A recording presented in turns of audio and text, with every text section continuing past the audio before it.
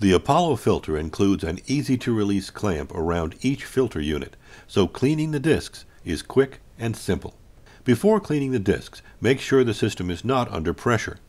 To avoid the vacuum phenomenon when removing the cover, make sure to drain the water from the filter. The filter can be drained through the drain valve located on the filter body. Pull out the safety pin and open the clamp. Do not insert any sharp tools or objects between the cover and the body, as this may damage the hydraulic seal. Remove the cover. Unscrew the butterfly nut on the filtration cylinder. Remove the tightening cylinder.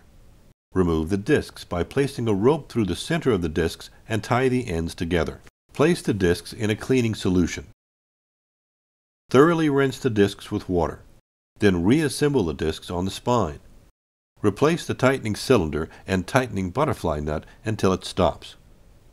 Ensure the cover O-ring is in the correct position with the holes facing out. Place the filter cover on the filter body and secure it with a slight clockwise rotation.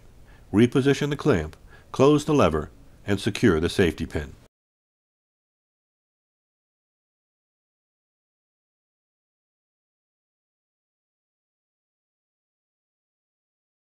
Step 1. To make the 10% peroxide solution, mix 1.8 gallons of water with 0.8 gallons of hydrogen peroxide. Soak the discs in the solution for 1 to 3 hours, making sure the discs are loose and have good contact on both sides with the solution. Step 2. To make the hydrochloric acid solution, mix 1.8 gallons of water with 0.8 gallons of hydrochloric acid. After rinsing the discs with water, soak them in 10% hydrochloric acid solution to remove any organic residue. Then remove the discs and rinse well with water. Return the discs to the spine. Flush the filter bank a few times to remove all chemicals. Step 1. Make a 10% hydrochloric acid solution and soak the discs. Stir the discs in the solution. Then rinse the discs. There should be only a pale sedimentation on the discs. Step 2.